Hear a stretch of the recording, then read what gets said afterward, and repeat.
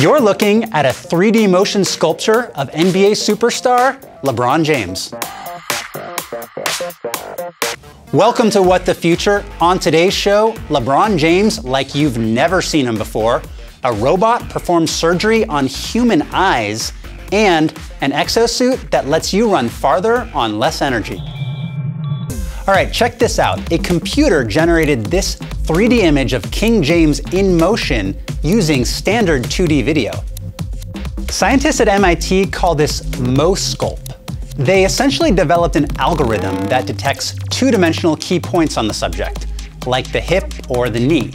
Then it takes poses from those points and generates these MoSculpts. They can even be 3D printed. Check out this printing of a runner.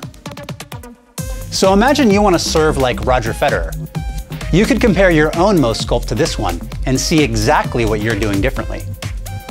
Right now, the algorithm only reads with a single person, but the team wants to expand that to study multiple subjects at the same time. All right, would you let a robot operate on your eye? Well, 6 very brave people did. And I'll let my good friend Dr. Nix tell you how it went. The operation was a complete success. This marked the first time a robot had performed surgery on a human eye. The robot was designed by Dutch company Precise. Play on words, get it? Now, in a trial, 12 patients had surgery to remove a membrane from the back of the eye. Now, in half the cases, the surgeon used the robot. The other half were done manually.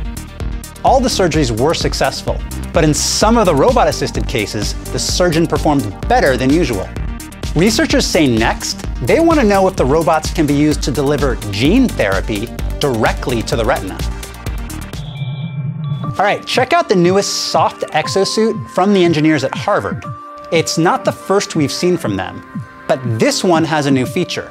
It reads how a person's body is responding to the suit and automatically adjusts the amount of assistance it gives for maximum efficiency. Now, to test it out, US Army soldiers walked a 12-mile course. They used about 15% less energy than they would have without the suit.